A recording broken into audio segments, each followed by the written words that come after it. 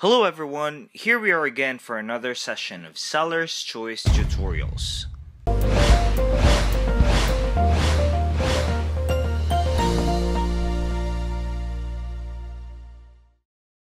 In this tutorial, we will learn how to cancel an existing order on Amazon Seller Central.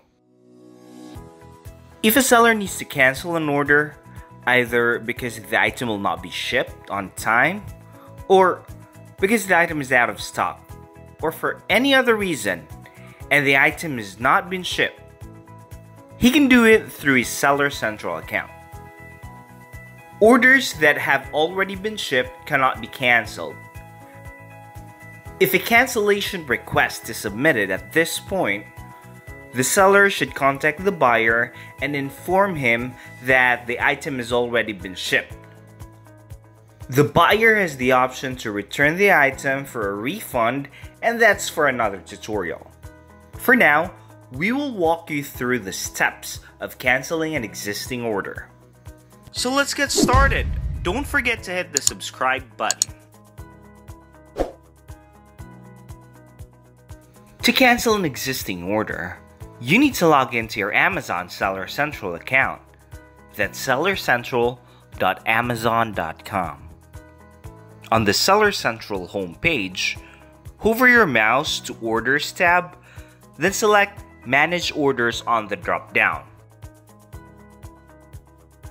Once you've reached the Managed Order page, look for the order that you need to cancel under the Unshipped or Pending tab. Once you've located the order, click the Cancel Order button located on the right. On the Cancel Order page, choose the reason for cancellation.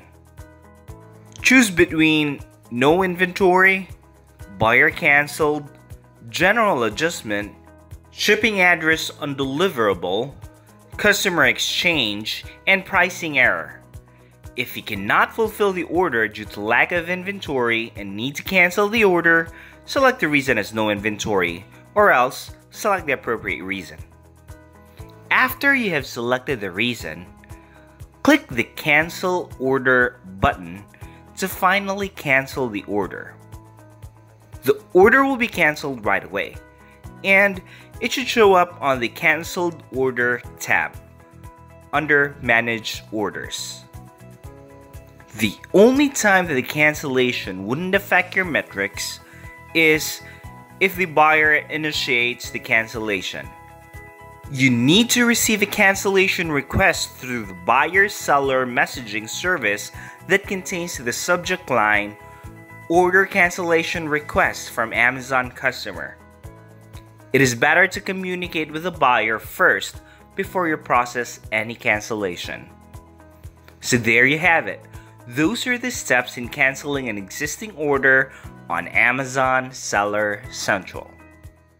Just so you know that we have a lot of tutorials and webinars on bits of advice on how to run and the applicable techniques for your e-commerce business.